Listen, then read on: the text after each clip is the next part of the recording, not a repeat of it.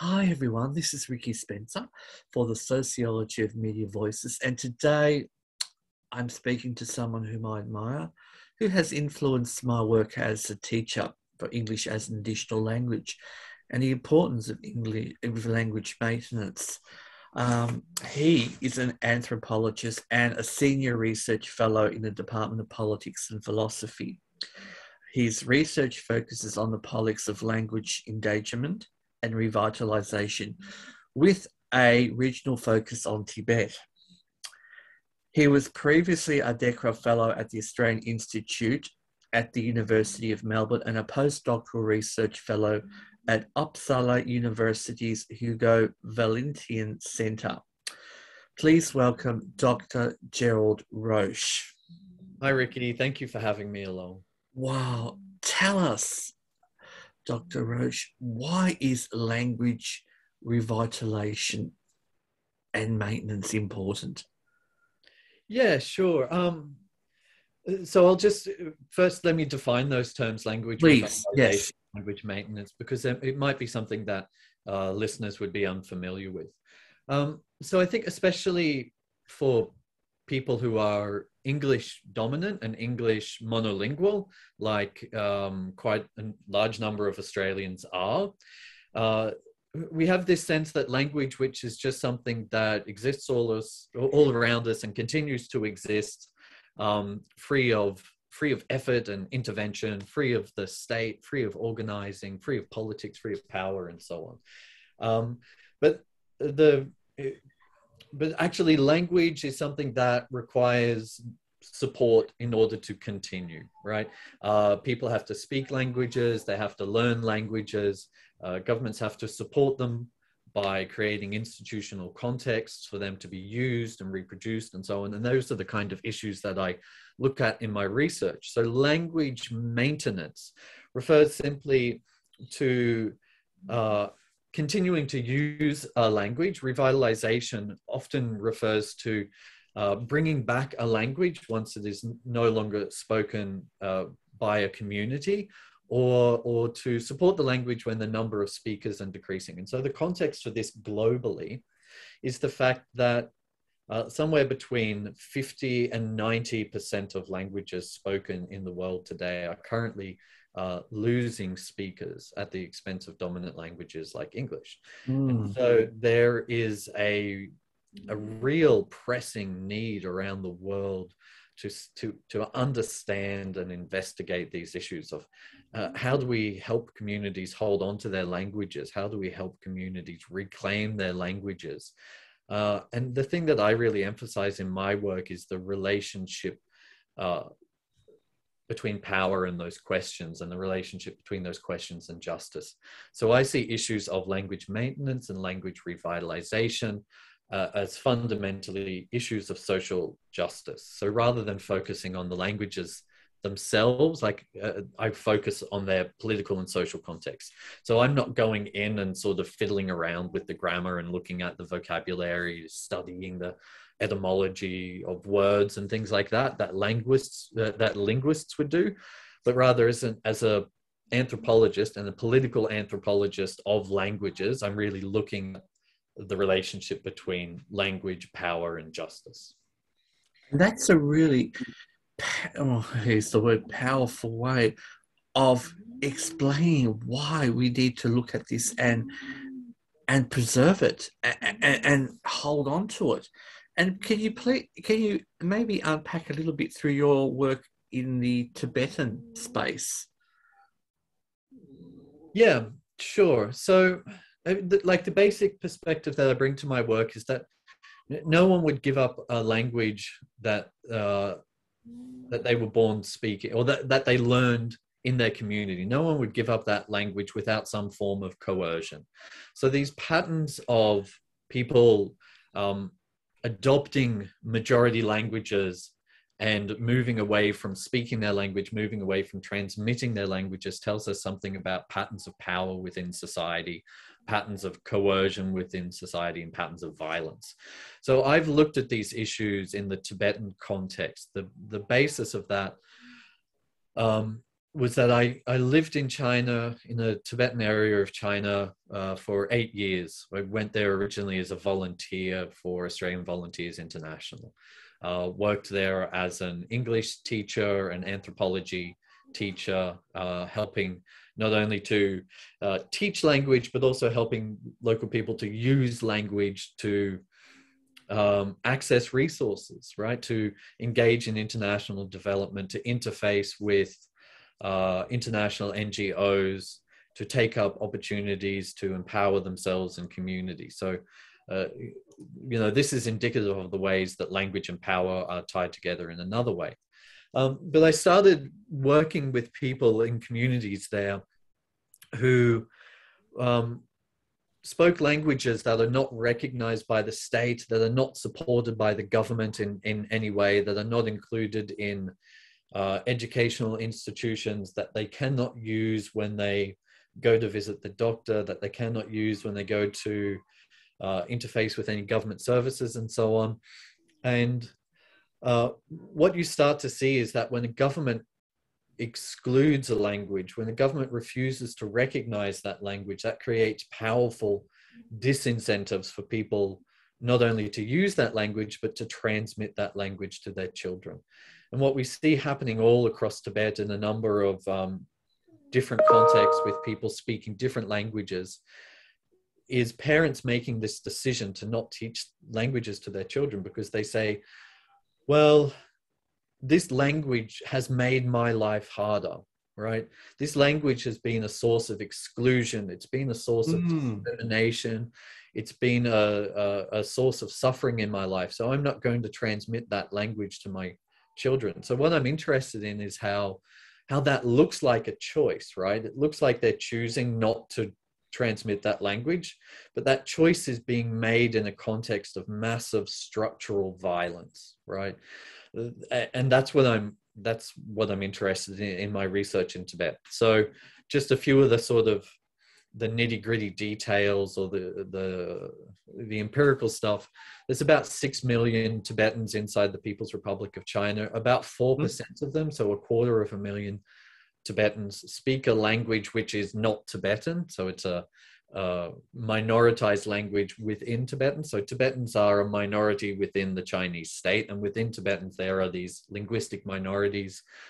There's no easy way to sit down and count how many linguistic minorities there are, because there are all sorts of complex debates and politics around the issue of what is and isn't a language. But linguists have described about 30 different languages being spoken by Tibetans in addition to the Tibetan language. And Tibetans themselves recognize this language. There is a Tibetan proverb which goes along the lines of every valley has its own river and every village has its own way of speaking, right?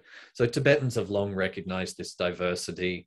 They've long acknowledged that they speak in different ways in different places, but the state has failed to take that up.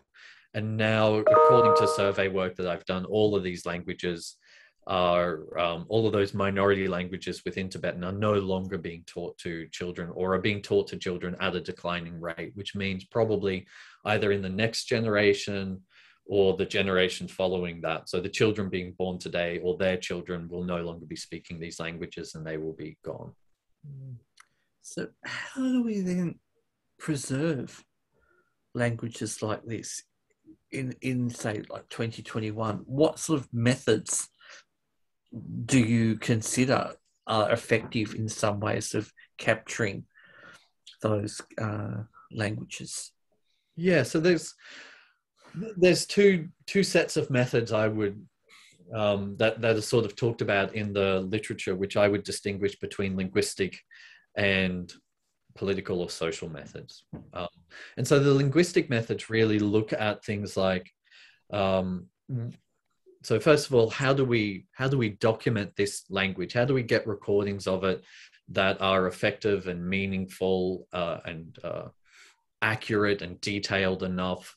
How do we describe the grammar and so on of this language? Like, I mean, and this is a sub issue and not one that I really examine in my own research, but the state of linguistic knowledge about the languages of the world is so underdeveloped that the kind of knowledge that we possess about how the English language works is just simply not available for the vast majority of the languages of the world. And that in itself sort of replicates the way that those languages are oppressed and suppressed, right? If we don't know how a language works, it's very hard to support it institutionally. It's very hard to teach it and so on. So linguists are really important in the work that they do in helping us understand how these languages work. We need that kind of research to support languages, and we need more linguists to do research on under-researched languages as well. But then the other side of it, how do we preserve these languages, is really, I would say, like the things that I look at, the political angle of it is, the question is not necessarily about how do we preserve these languages, but rather how do we preserve people's capacity to choose to use and transmit these languages? How do we create the political conditions that either avoid that structural violence that I was talking about, or that enable people to resist that structural violence? Those are the kind of questions that I'm really interested in. So it's really, the question becomes completely different. You're no longer thinking about what the language is and how it works, how do we record it, how do we describe it, and how do we teach it. You're focusing instead, your attention is up, you're looking at power. What is power doing? How is that affecting people? How do we help them address that? How do we help them resist that? And those are a different set of questions. But to me, they're also a much more interesting set of questions. I'd like to kind of explore two things. One is the importance of your work in terms of continuing developing up and coming scholars in your field of work. Perhaps we can do, and then perhaps we can then a little bit dwell into what's happening in Indigenous spaces in Australia and the languages there, especially Torres Strait Islander languages and Indigenous languages throughout Australia. So let's now first see, what is your area of work and why do we need to still keep investing in the areas of work that you do? Yeah, so, I mean, why do we need to invest in this area?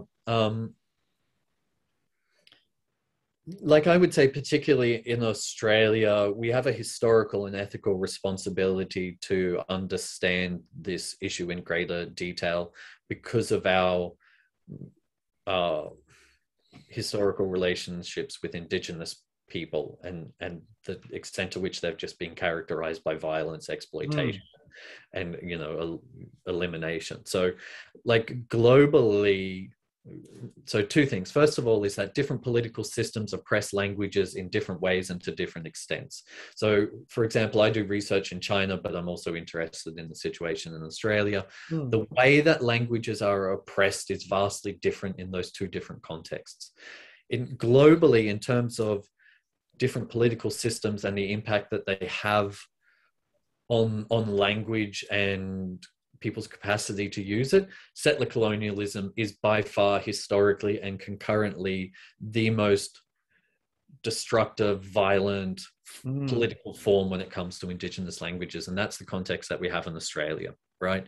That the levels of language elimination in settler colonial societies are far higher than in other political forms, other colonial forms. And so Australia has that legacy of being settler colonial, but then we have our own specific niche within that of again just being a particularly violent form of settler colonialism, right? The massacres, the legacy of the stolen generation, the mission system, and so on. Like all of that means that the rates of violence against language and destruction of language are particularly high in Australia. So if we look at the pre-colonial levels of linguistic diversity, the most recent estimates suggest that there was a little bit over 400 distinct languages spoken in Australia. Currently, we have a series of national surveys which track Indigenous languages, the extent to which they're still being used and spoken transmitted, and so on. And I think we have something like 12 or 13 languages in Australia which are still considered strong, right? Mm. So they're widely used across all generations, used in a variety of social contexts, still transmitted to children, and so on. So if you think about that number, 12 languages versus 406, we have this absolutely appalling, violent, destructive history, which is part of our broader appalling, violent, destructive history, right? Mm. And to me, addressing that is part of the necessary work of decolonization and reconciliation. It's part of the obligations that Australian people have to Indigenous people. I think there's no other necessary motive for that work other than the ethical obligations that we have, from my perspective, right?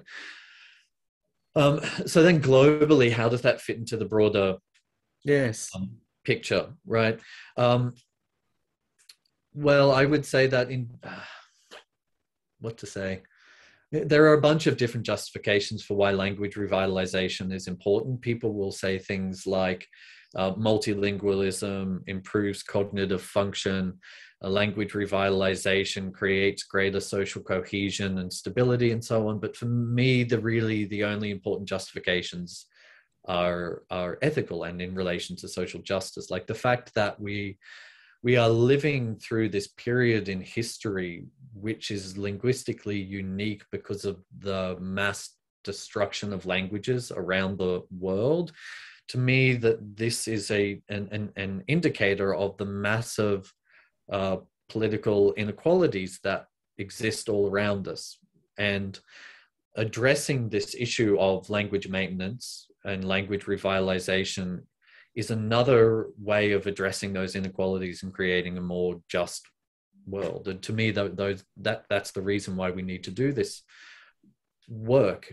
So long as this work is necessary, that's indicative of the fact that we're living in an unjust world.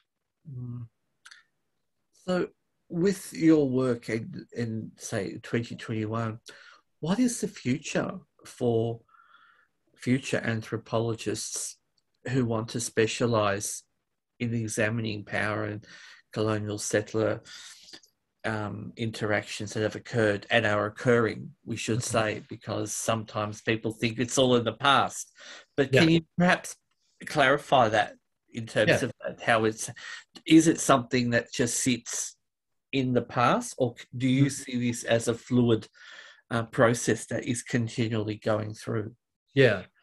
So two of the areas of theory that I work with are post-colonial theory and settler colonial theory, right? And both of them are kind of predicated on this idea of the ongoing nature of colonial domination, and they have different ways of emphasizing that. But to me, I think that that's one of the most important contributions that anthropology has to make to our understanding of contemporary power relations, is that colonialism is a contemporary practice. For me, one of the things that really kind of helped me perceive this was the experience of living in China and working with Tibetan people. I think, growing up in Australia, having a sense of Indigenous history and so on, like I don't think we teach these things, especially at least when and where I was growing up, in primary school, in high school, in university. The idea that these are ongoing relations is not really something that I acquired as a kid, right? Going in China, like one of the things that's advantageous about going and living in another country, going to study in another country, going to learn somewhere else, is that things take on a level of clarity, right? Working with Tibetans in China, it was just very obvious most of the time what was going on. China was an occupying force. Tibetans were an oppressed people. That suffused every aspect of people's lives. And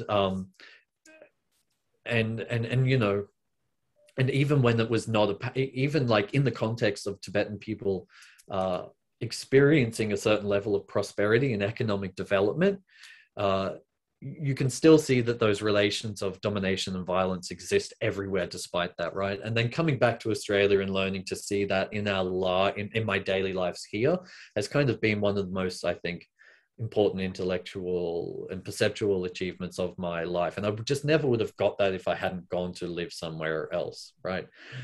And so the question then sort of pedagogically is, how do you give someone that experience without sending them off to live outside the country for a decade? And that's an important challenge. But I think that that's one of the key things that anthropology has to offer, is sort of to be able to give people an understanding where they can like turn around like I am now, look out the window, see a very pleasant suburban setting and say, this is colonialism, this is domination, this is violence, right?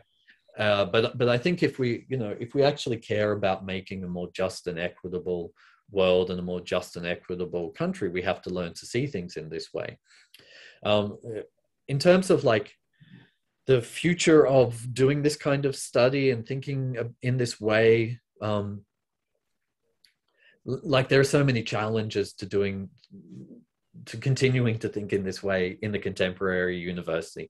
Like for one, if you look at the work that I do, which sits across anthropology, a little bit of linguistics, I draw from a bunch of fields, right?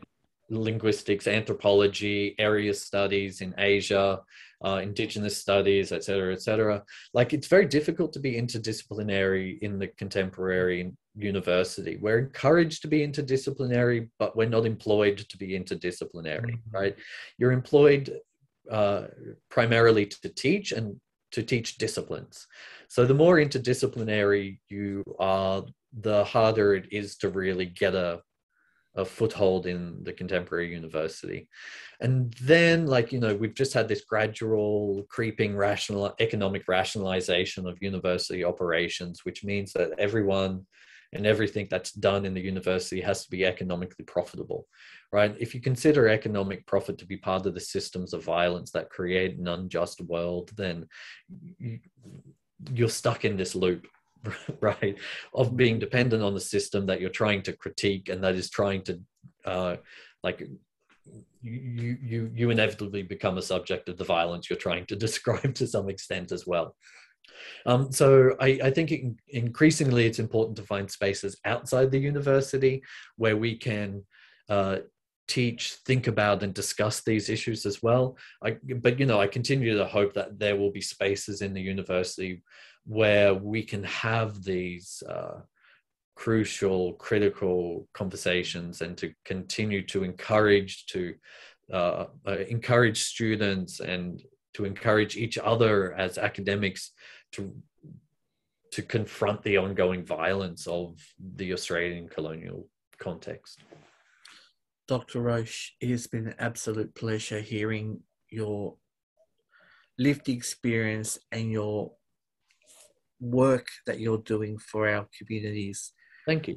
I can only hope that we take on board everything that you have done, and that people in power had realized, and it's up to us, the audience, students, academics, to really support and fight for people like Dr. Roche to be employed, so that future students, especially in the areas of Indigenous rights and Indigenous policy makers, really look at why we need to reconsider, really exploring in more detail why language revitalization maintenance, is part, is a part of the continuing violence and ways of control that, post-colonial people who are in power, in privilege, are using as a weapon to weaponize. Thank you so much for this very thoughtful interview.